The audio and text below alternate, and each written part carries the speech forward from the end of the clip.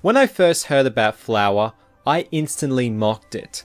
The premise of controlling a flower petal made me laugh, but given the low price point, I decided to take the plunge, and it turned out to be one of the best downloadable games I have ever played.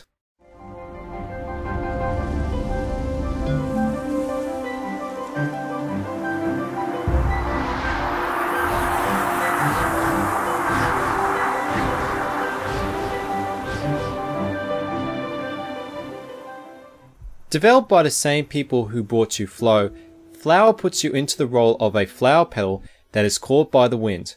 Using just the tilt motion of the PS3 controller, you move the petal through the environment. By holding down the X button, you can increase the speed of the wind. At first it takes a little time to get used to, but once you master the controls, it becomes the best utilization of the tilt feature, which usually is a tacked on gimmick.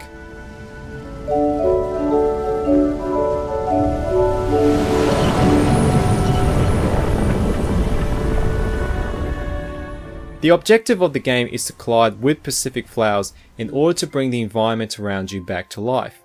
With every flower you collide with, another flower petal will join you and eventually form a long trail of petals. Once the entire area has been brought back to life, it's time to move on to the next level via the access point.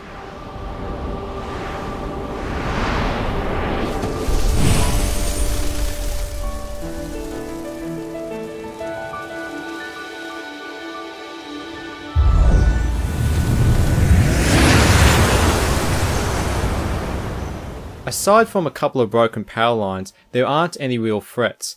Combine this lack of difficulty with the short playtime of 2 hours, and you'll be left asking what the point of this game is.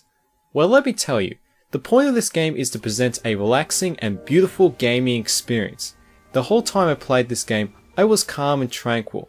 This was the result of the colourful presentation and soothing music. But most of all, it's the simple yet original gameplay that ultimately creates these feelings.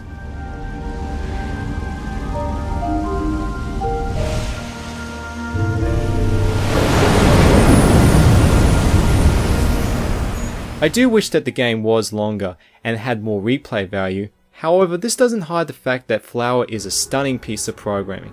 It unionizes beauty and simplicity to create the best downloadable PlayStation 3 game you'll ever experience. I can't recommend this game enough. Anyway, I am giving Flower a rating of 9 out of 10.